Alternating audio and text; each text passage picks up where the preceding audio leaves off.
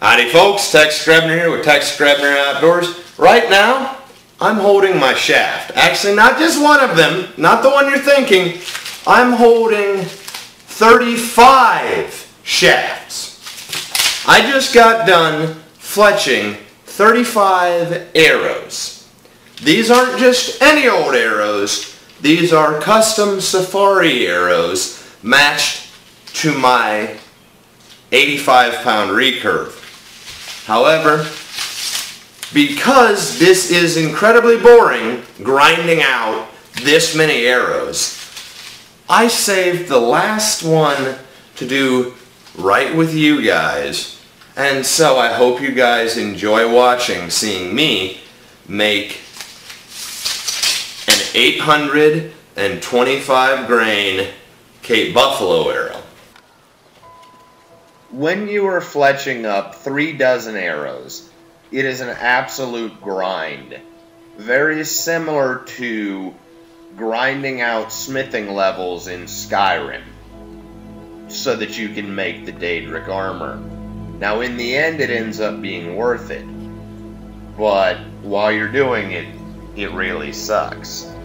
Now arrow smithing or arrow fletching or arrow crafting is very meditative and yet repetitive, mind-numbing, and boring. Now it is important that you put spirit to your arrow and that you make your tackle with love. And so that is why I distinguish my arrows with a cresting wrap.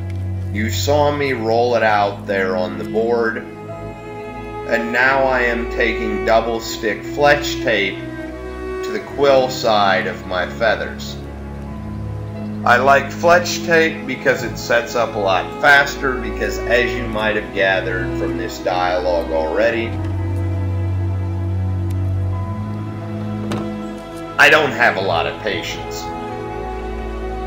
Now it's important that once you get your fletch tape on your feathers that you let them set.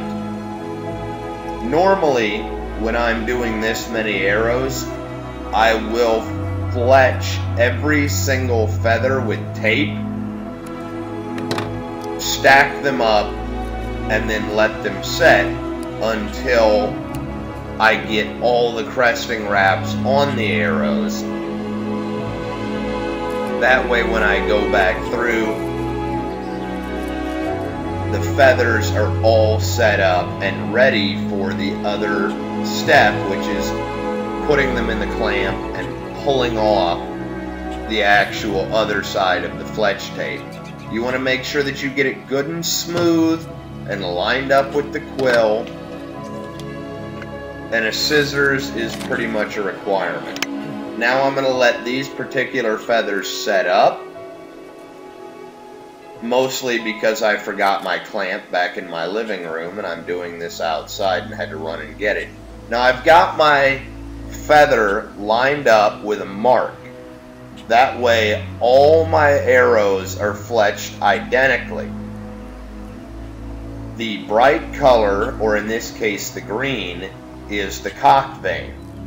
The reason that it's called a cocked vein on the shaft, yeah, it's not as dirty as it sounds, if only, right? The reason that it's called a cocked vein on the shaft is because you would have a cocked pheasant, which is brightly colored, and a hen pheasant, which is dull colored.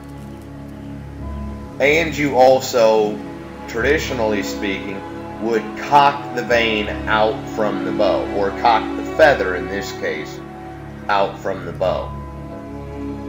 Here you see me removing the tape and placing the fletch clamp into place, into the jig.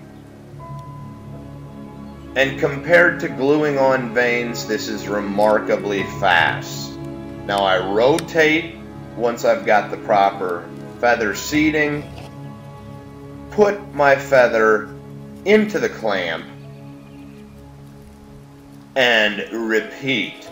As I said, while this is very wonderful and meditative and organic behavior, it is as mind-numbing as grinding out smithing level 100 in Skyrim. So I've got my feather in. I've set it in place with a good push. Now I take off my clamp, and here we have a fully crested and fletched safari arrow. The next step is, of course, using, with this particular style of arrow, a torch to heat up my 100 grain brass insert and my point.